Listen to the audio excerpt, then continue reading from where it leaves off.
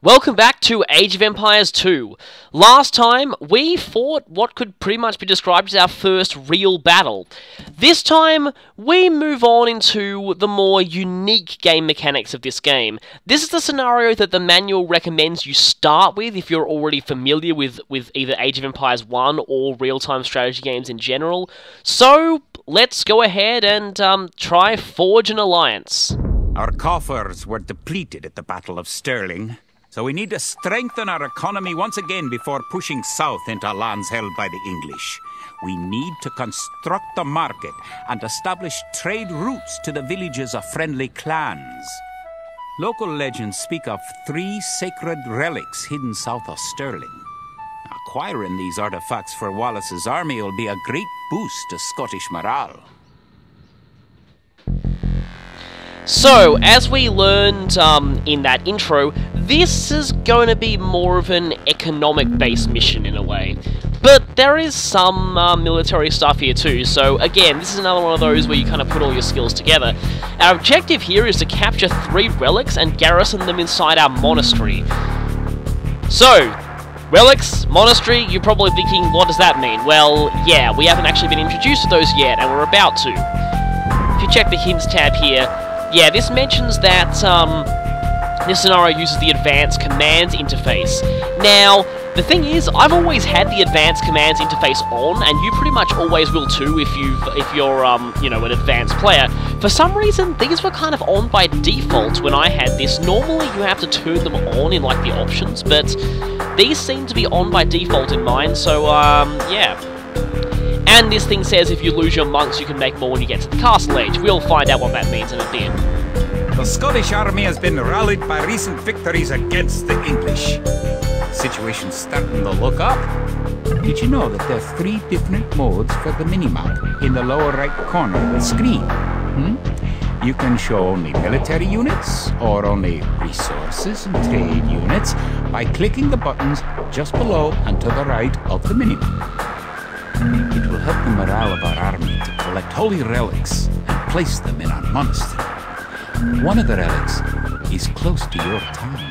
An ally has another relic the English have captured. You can retrieve a relic by clicking a monk and right-clicking the relic. Monks have other abilities as well. They can heal your injured soldiers or those of your allies. They can also attempt to convert enemy soldiers to join your army.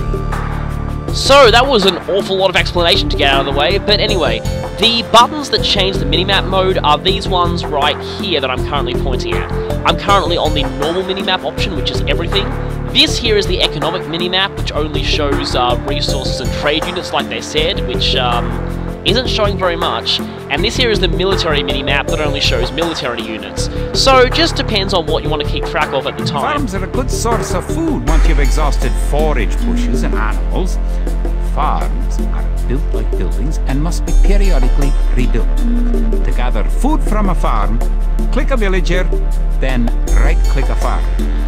Kind of funny they're only explaining this to you now when earlier on they actually recommended that you go farming, but yes, this here is a farm. As you can see, it contains 175 food. We can order a villager to go farm from it by just doing this as normal. Now, the villager, we already have a couple of villagers starting to farm, so yes, they'll gather food from it and bring it to the nearest mill or town centre. Now, when a farm runs out of food, it turns into an expired farm, which is basically useless, but if you right-click on an expired farm, the villager will replant it. However, replanting a farm costs exactly as much as building a new one, and building a new farm costs 60 wood. I'm guessing that represents plant seeds or something, I don't know, but the Conqueror's expansion added an extremely handy feature. It's nice to have allies on the map. Your ally, the Yellow Fire, can help you fight the enemy. You can also trade with your allies. To trade, you'll need to build a market. Okay, they're talking about trading with allies, we'll get into that later. But here's the really, really amazing new feature. The mill here has this thing called Reseed Farm. Now this costs exactly as much as replanting an expired farm, and really, you don't really benefit. There's no real main benefit to this, you'll still be paying the same amount of wood you would normally. it's just so much more convenient. If we do this, this adds 1 farm to the replant queue.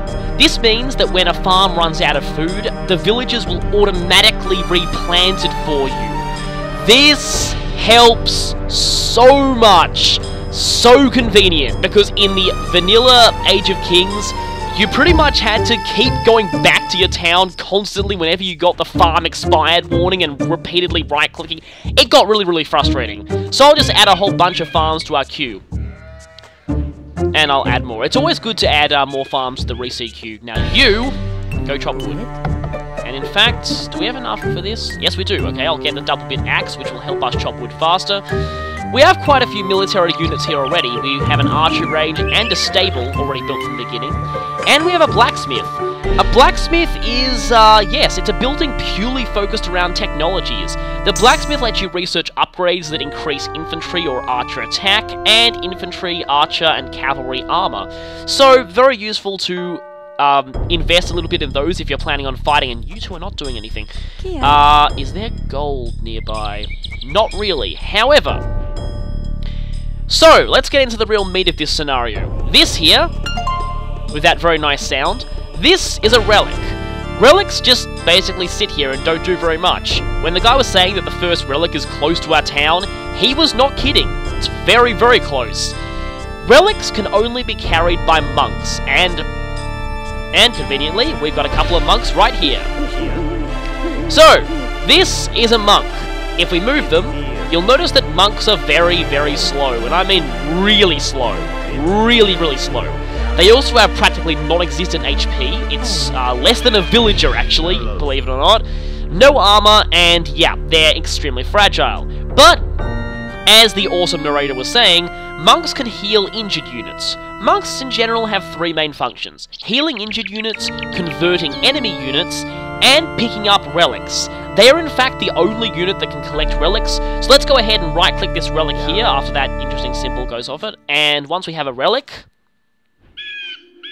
Good! You have a relic. Protect the relic in the monastery by right-clicking the monastery. So, you can garrison relics inside monasteries the same way you garrison units inside other buildings for protection. So, just right-click the monastery, and you'll notice that my monk... and soldiers normally appear outside of the building that created them. You can have your units move to a spot once they're created. You already explained gather points.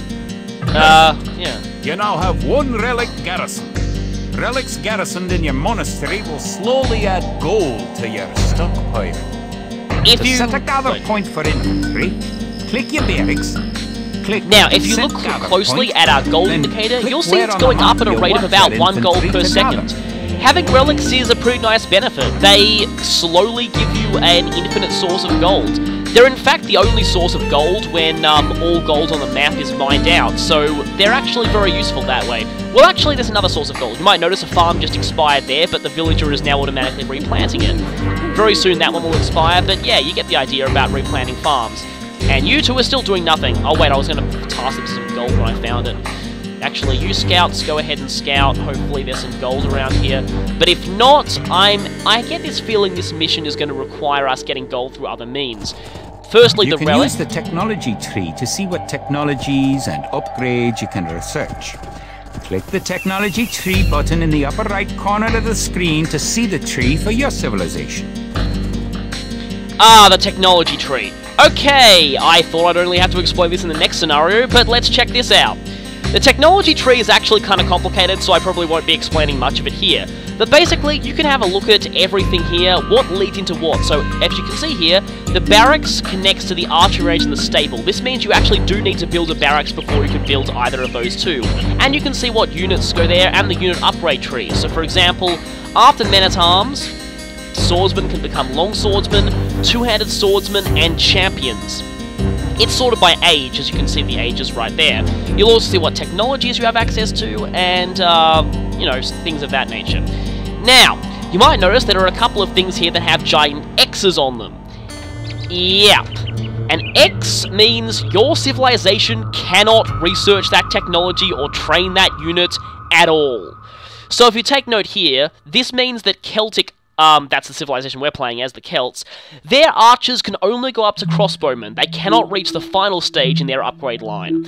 They also can't get hand cannoneers at all, and these two archery range technologies are also inaccessible. But we have access to the full pikeman and swordsman trees. The civilization we're playing as is mostly an infantry-based one, so yeah, you'll want to keep that in mind. That's all I'll mention about that for the time being. Now, we found some gold there, so let's go ahead and get you two stupid villagers right there, and go build a mining camp and start mining.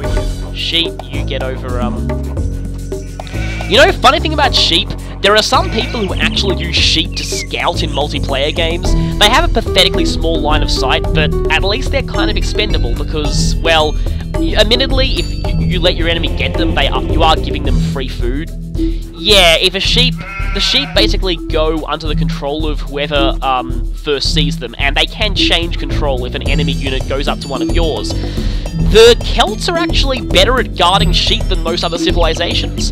If more than one unit is within line of sight of a sheep, sheep will not be stolen from them. So actually, they're pretty good at that. So, let's see what we can do. I think our next step would be to build a market. Okay, where are you? You there. Do we have enough wood for a market? Let's place somewhere we have enough wood. Now, I believe that yes, the mill is a prerequisite for both farms and a market. So, you actually really do want to build a mill, if only because farms are actually very useful. Another farm. Let's add a couple more farms to the queue. Now, we can't actually do anything in our monastery. The reason for that is, technically speaking, you're not supposed to have a monastery until the Castle Age. It's then that you can actually produce more monks, and also research monk upgrade technologies. There are a lot of very interesting upgrades for monks, but anyway. Okay, this market's going up. While we're waiting, we might as well research forging to increase the attack power of our infantry. Speaking of infantry, better station them around there. Actually, let's see. Okay, I do kind of want to create more units, and you know what? We've got huge surpluses of... Yep, thought they'd be a catch. Alright, need more houses. Okay, houses, more houses, more houses. 1, 2, 3. That should probably do us for the time being. And yes, more... Okay, market's finished. The market can create trade cards to generate extra gold. You can also exchange one resource for another at the market for a small fee. Click the market, then click Sell Food for Gold. Well, we do have surplus food, so we might as well. So, market. The market is a purely economic building, and it's very, very interesting. The market can create trade cards, which cost 100 wood and 50 gold, and they're useful for trading with allies, which we'll get into in a bit.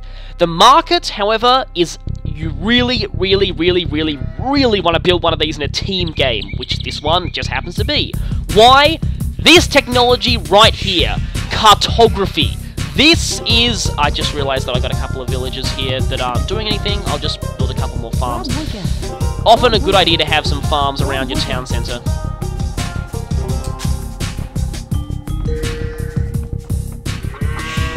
Okay, another villager. Right then. You go chop more wood. I think we need more on wood chopping duty. You go up there. And when this is finished... Okay, you go chop wood. Right, as I was saying, this technology, cartography, this is one of the biggest, best investments you can make in a game where you have allies. This says, you and your allies share the same line of sight. You see what they see and vice versa. This is not enabled by default, you need this. This technology is so useful that the Forgotten expansion actually made it free. Yeah, if we click this, and wait for it to be researched, you'll see a dramatic change in the map after we've done this, believe me. This is very, very awesome. The market also lets you buy and sell resources. I guess I can talk about this while I'm waiting for cartography. Now, yes, the numbers there will show you how much gold you'll get for each lot of 100 resources. You'll notice that you do get ripped off a little bit. Now, buying and selling resources in the market follows a basic supply and demand model, and I'm probably going to get interrupted because cartography is about to be researched and I really want to be around to explain what that does. Okay, just you wait. This is awesome, believe me. Look, See? That was a lot less awesome than I expected. Usually your allies have a lot more stuff, but anyway. We can now see everything our allies see. They've got a couple of villages, a blacksmith, a bunch of buildings, and a whole set of walls around their town. So, that's actually really nice. They also have their own market. If we click this market here, you'll see there's a gold indicator there. This says, yes, gold available by trading here. This means that every trip a trade cart makes towards this market, it'll get you 21 gold. So yes, that's how trading works, but to trade we need a trade card. Trade carts are a type of unit produced at the market, as you'll see when I click this. But first I just want to explain briefly that supply and demand thing. Basically, the more you sell resources at the market, the less gold you'll get for them. However, the less gold you'll need to pay to buy that resource later. It works the opposite way if you sell. I mean, if you buy. If you buy resources, then it'll start costing more to buy them. However, you'll be able to sell those resources for more as well. So yes. And I'm not entirely sure which resource we're running low on, so I guess I'll just, yeah.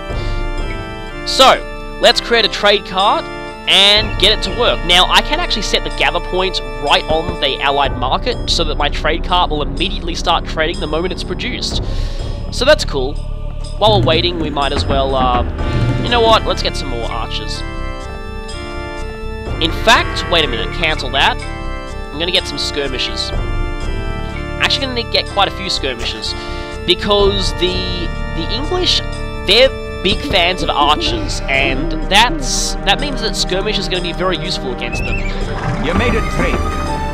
If you click the trade cart on your allies' market, you can make extra gold. Your trade cart will automatically make trips between your and your allies' markets.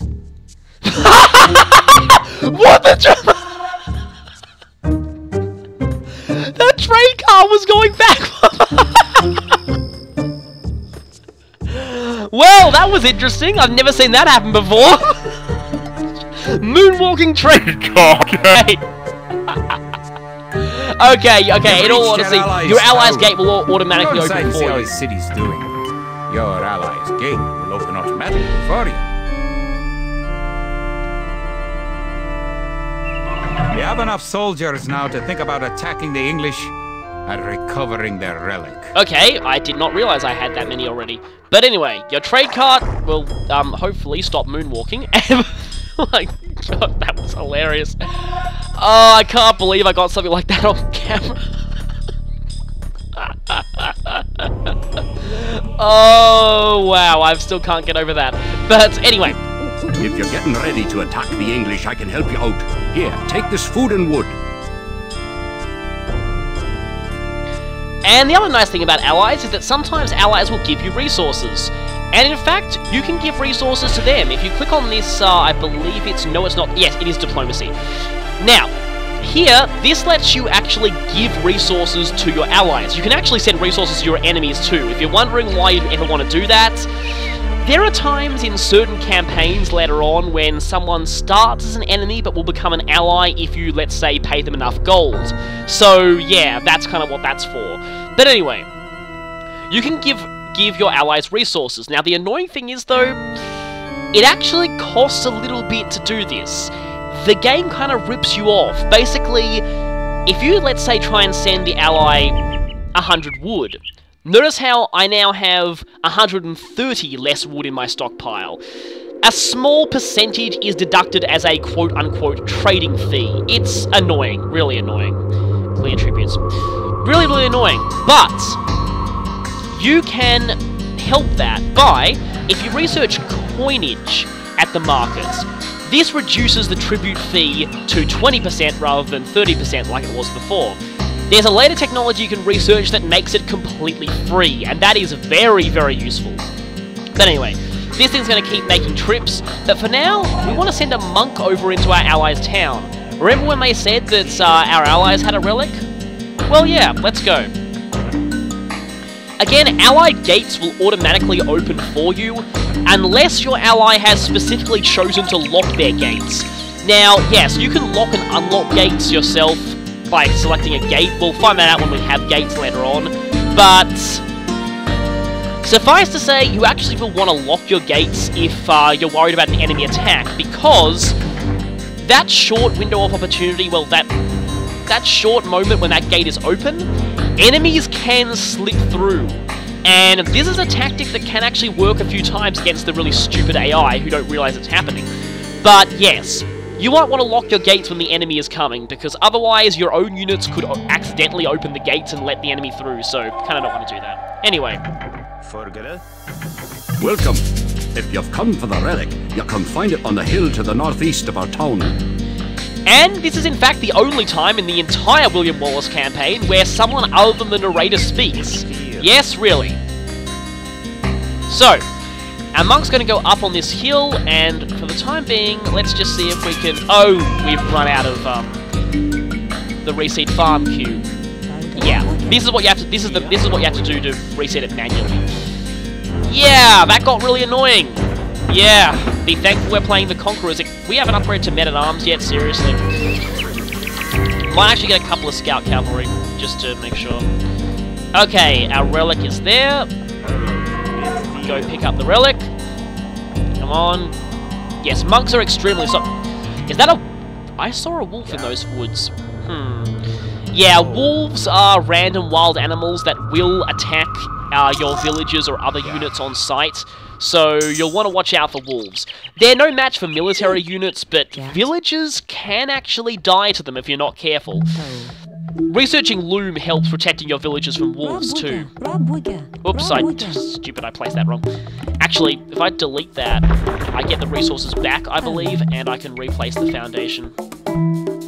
If you delete a building after it's already finished construction, you don't get any resources back. It's too late to opt out.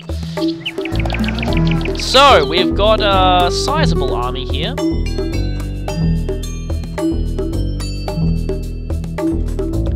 Did he just say that again? Anyway.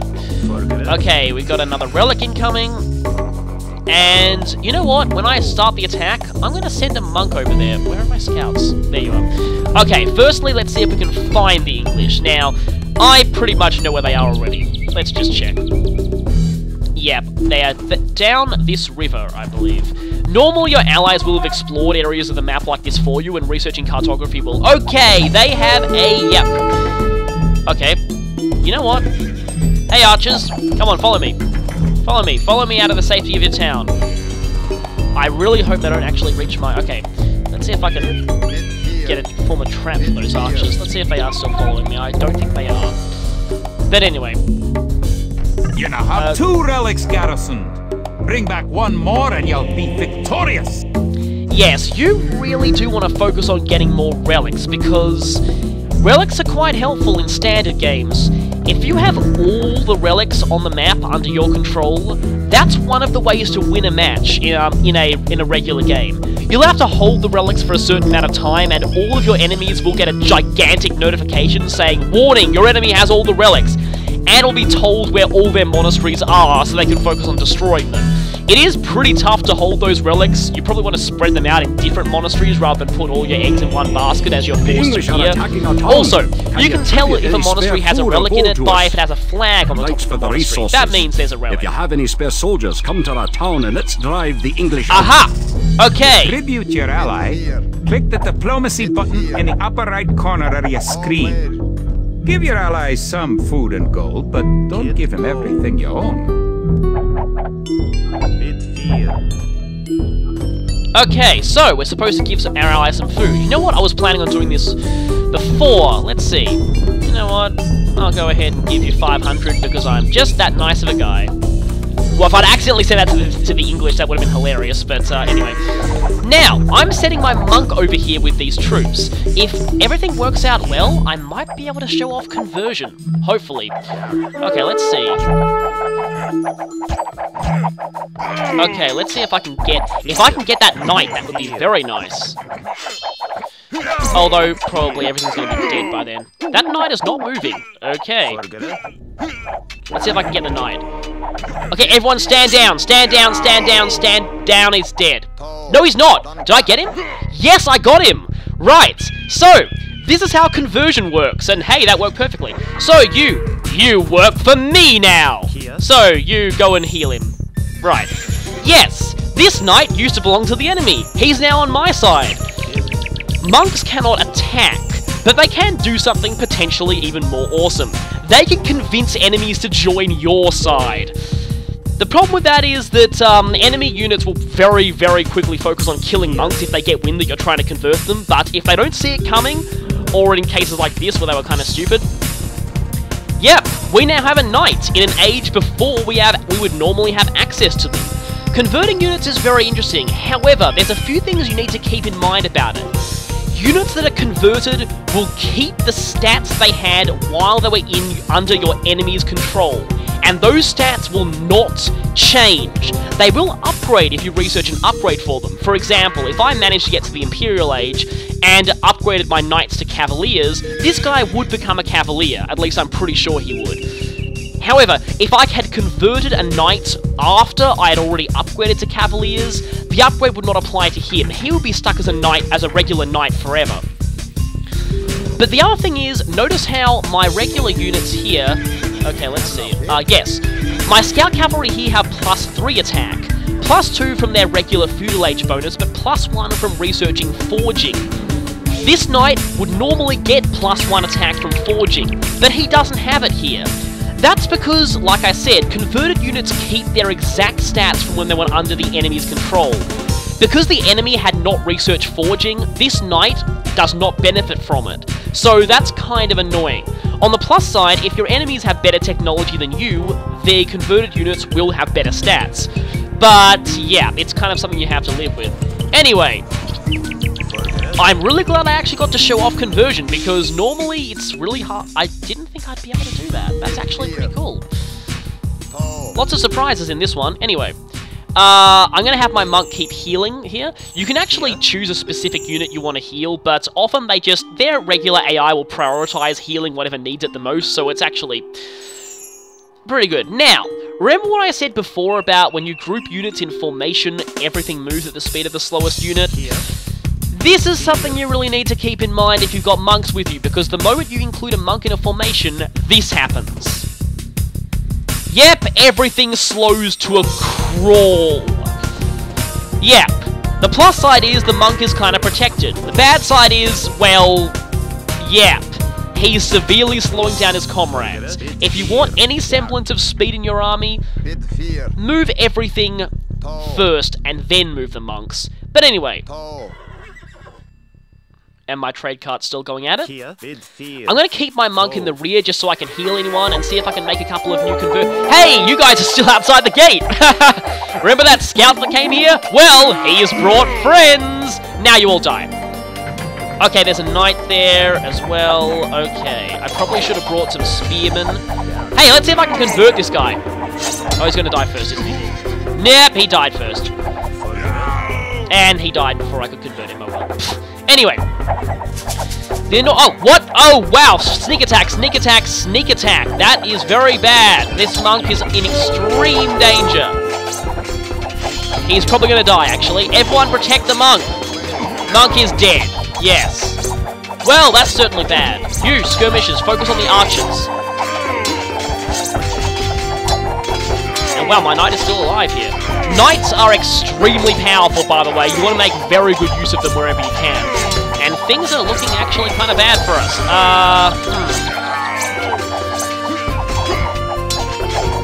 Okay, right. Let's actually pull back and retreat for a bit.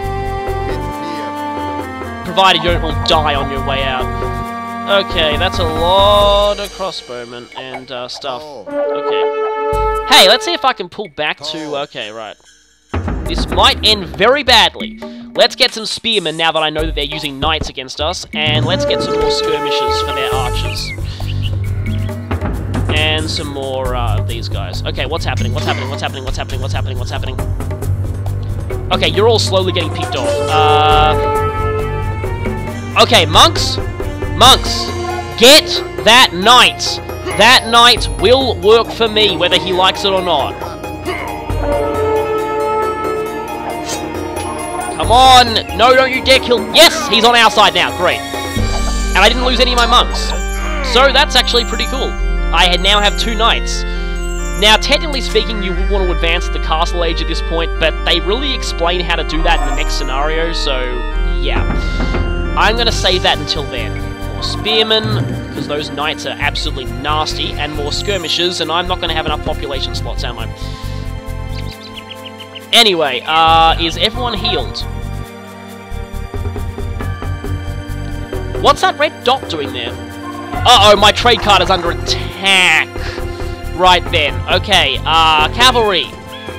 One cavalry should be enough to finish that guy off. Go and take him out before things end badly for my trade card. Okay, actually, or this guy will get stuck against my allies' walls. Hey, he didn't manage to slip in. Now, he could slip in if this goes badly. And he didn't. Okay, you, cavalry, get him. Okay, he's down. Great. Now, back to base. Lost a... Oh, wow. Lost lots and lots of... Okay, if you wait way too long to replenish a farm, and this is why I kind of like to do this, once I have enough wood, if you wait way too long to replenish a farm, the farm will just completely vanish, so you really don't want that to happen. They're still going on the wood, and everything is probably fine and dandy for the time being. I probably don't want to risk my monks any further, though.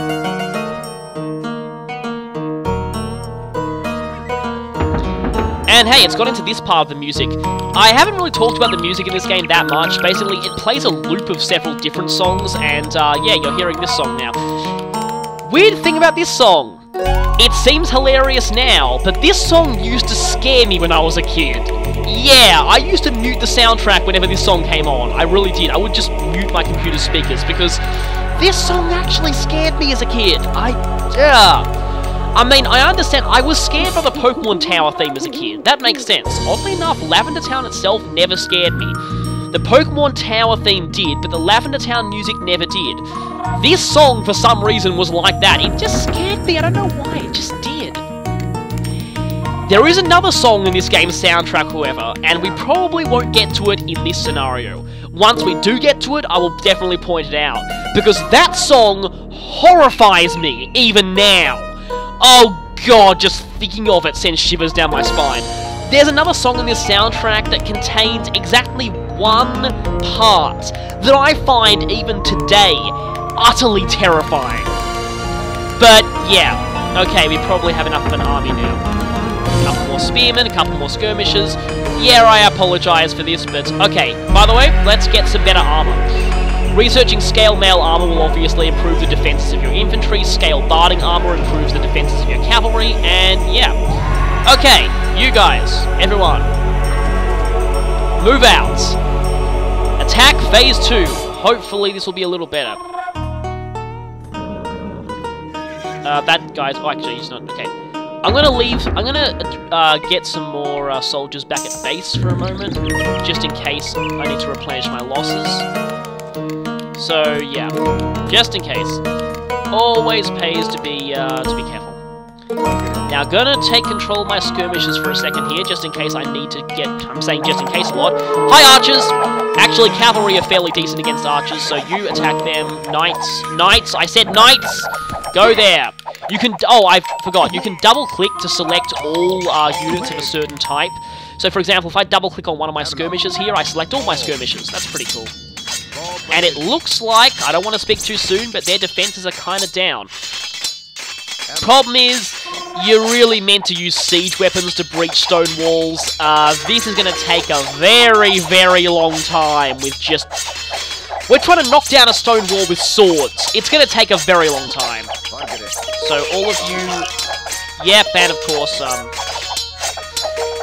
I'm probably going to cut to when this is gone, because seriously, this is, well, yeah, going to take ages. Again, we'll learn about siege weapons in the next scenario, but trust me, you generally want to use siege weapons to take out things like this. Oh, this is gonna take forever. Swordsmen actually get a very, very slight attack bonus against buildings, but really, that is only there just to make sure that it doesn't take for freaking ever, and it still takes for freaking ever. Hey, you, go explore while I'm bored. Oh, I just realized we need a monk to go over there for the relic. You'll stay back there until the coast is clear. Let's see. Okay, houses. They have a market. Now, funny thing is, you can actually trade with enemy markets in this game. You probably don't want to, though, because the enemy will attack you on... Oh, they have another gate here. I actually didn't know that. Because the enemy will attack you on sight, and that includes trade units. So, yeah. Trading with neutral markets is fine. They will not attack you on sight. But enemies will, and you really don't want that, especially for your valuable trade cards. So, yeah, you can trade with enemy markets, but good luck doing it, trust me. It's very, very hard to do that without your trade cart getting totally slaughtered. Wow, the monk's not even here yet. Come on, wall, you know you want to die. 200. 250. If you can't tell, I'm bored. Okay, this music scared me as a kid too, but, that's a little more understandable.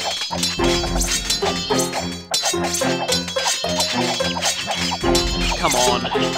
Come on. Goodbye, gates! Right, now don't you auto-attack the rest of the walls, because we'll be here for years if you do that. Okay, let's get in here. They have a barracks and an archery range. Normally, you want to destroy those things as soon as you possibly can, but here, they're not really focusing on training any more soldiers, so I'm not going to do that. Also, if you know what's good for you, do not attack the enemy villages or their town center. The moment you start to attack their villages, they will ring the town bell, and that will cause serious problems for you, because you're going to get shot by a lot of arrows. So instead, we've got to follow the path here, and actually, it's my monk who needs to do that, so yeah. Let's follow, and there is our target, the relic. So, monk, you want to go in there? Now, if we were feeling kind of mischievous, we could just, okay, you guys just go ahead and smash that. Just to give yourselves something to do.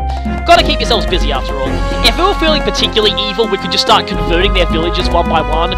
Always funny to do that, but, for now, we'll just focus on getting the relic and getting out. Hopefully they don't go all town bell on us, because that will be very bad. Oh, those guys are already heading to the... No, they're not. Okay. No, don't you pursue. Do not pursue. Do not pursue. Okay, for now, we're going to put everyone on no attack stance. Reason for this is the moment that we start pursuing them to the town center, they're going to go into the town center and start ringing that. They already have, haven't they? I don't think they have. Okay, good. They're going to start ringing that town bell, and we do not want that, because our monk is going to get his head full of arrows if that happens. So, get the relic, get out. Said, get the relic, and go, get out. No, not to the town centre, to the monastery. Anyway, yes. Yeah, combat stances, we'll learn about those a little bit more later, and after our monk is in the clear. Something funny about this, you'll notice that the monk's description now says monk with relic. Yeah. For some reason, monk with relic is considered a totally separate unit type to regular monks. And you know what makes that so hilarious? Well, because it's considered a totally separate unit type, units that cause bonus damage against monks do not cause bonus damage against monks carrying relics. Yeah, that was fixed in the Forgotten expansion, which, like, took them, like, what, 14 years? But, yeah. So, Scout Cavalry do not do effective damage against monks with... This guy has an enormous line of sight with that relic, I just realized. Seriously. Well, I guess you need to know if an enemy is about to attack a monk that has a relic and you're not doing anything. Okay. So, now that monk is in the clear, go back on aggressive stance. This will mean that they attack any enemy units on sight and will not stop pursuing them until the enemy is dead. Mwahahahaha! That guy has taken a lot of spears to the back and is still surviving. Wow. Except he's now backing himself into a wall. And he's not so immune to swords. The moment we start doing this, they're going to ring the town bell, aren't they? Our monk is almost back, so we've pretty much almost won this. Don't really care what happens down there. About to win. Come on, get that relic in. Congratulations! You've captured all 3 relics. What? That was weird. With the 3 relics now locked away safely in Scottish churches, men murmur that we are blessed by the heavens. Our army now stands a chance as we prepare for the final clash with the English. Scotland now has archers and knights of our own with which to meet Longshanks. We march south to Falkirk, where we will rendezvous with the army of William Wallace and plan our combined attack upon the English castle.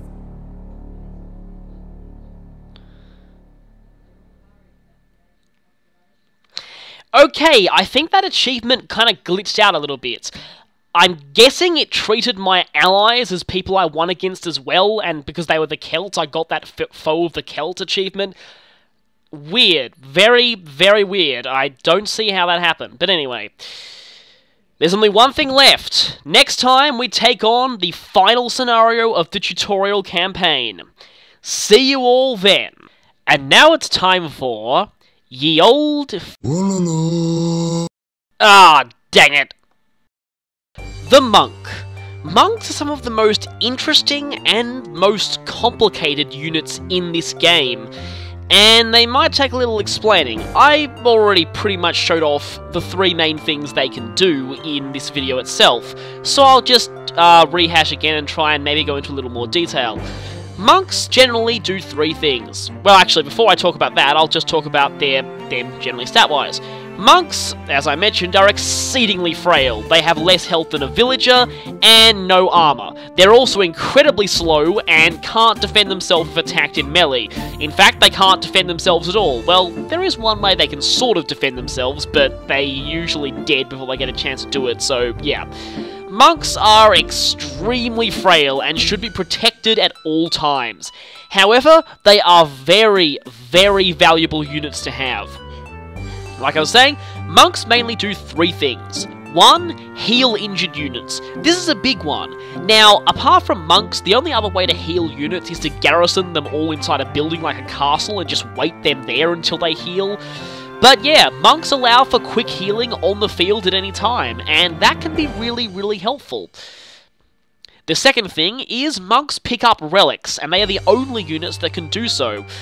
And that means you probably in a standard game definitely need to use monks at least once, because, yeah, in a standard game, if a side manages to capture all the relics and hold them for a certain amount of time, then they win the game.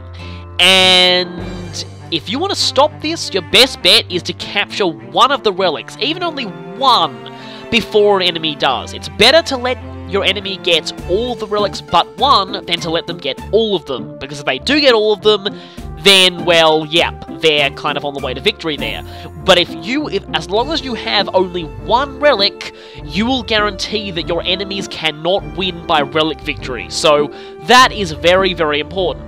Not only that, but relics are the only source of gold in the game, apart from selling resources at the market and trading, when all gold on the map has been exhausted. So that is actually really useful too. So yeah, now of course, normally you have to wait until the Castle Age to create monks, and that means that generally speaking, if you find a relic while exploring the map, you usually won't be able to actually get it until the Castle Age. But oftentimes it's a good idea to at least station troops near it until then, at least to prevent your enemy from getting it. Of course, if you've got troops stationed over there and you don't realise an enemy monk is coming, they can cause some serious chaos. Because of the third thing that monks do, and probably the most interesting, is converting enemy units. I said before that monks can't really technically defend themselves. Well, they sort of can, but it's all really a matter of whether it succeeds before they get killed.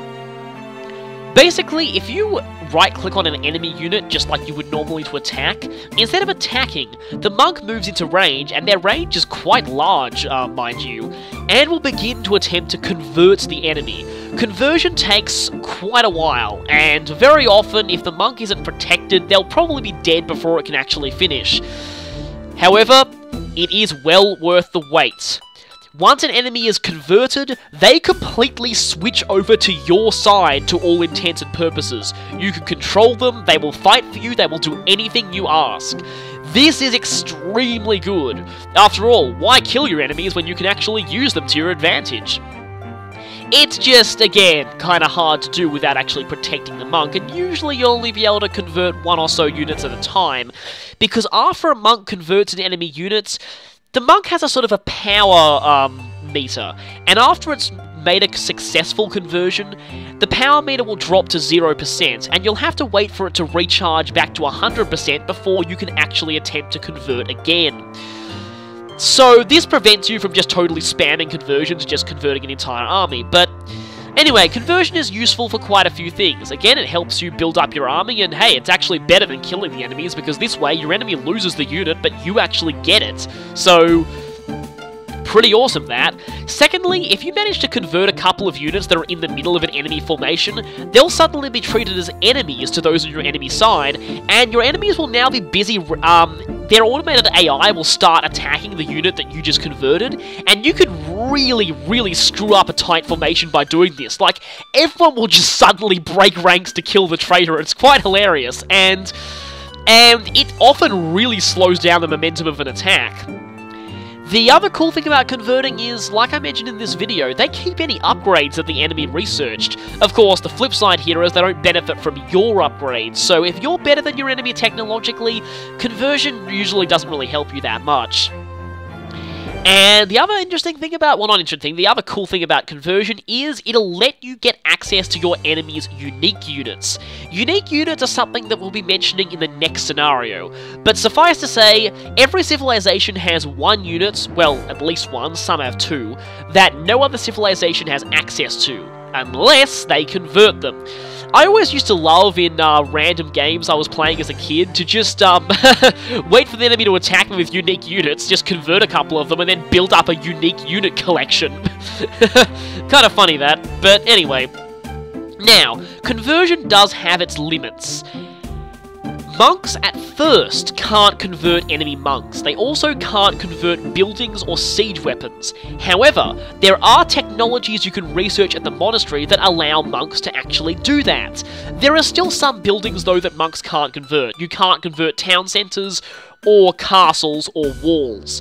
I'll talk more about the kind of things you can't convert when I get on that technology a bit later, but yeah, there are a few limitations. Just to warn you, converting buildings, you usually very rarely get a chance to actually do that because it's a lot harder than you might think, and it's often not worth it.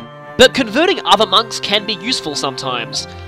Speaking of monk upgrades, basically, monks are produced at the monastery, and every single upgrade pertaining to monks is available there, and monks have a wide variety of extremely interesting and unique upgrades. And I'll probably talk about those a lot later once we start actually seeing them, because some of them are really unique, and it is kind of cool. Again though, if you're planning on using a lot of monks, be prepared to have a lot of gold. Not only do monks cost gold to create, monk technologies usually run you a lot of gold too. Now, if you are going to go for monks, there are a couple of civilizations that actually tend to be better at using monks than others.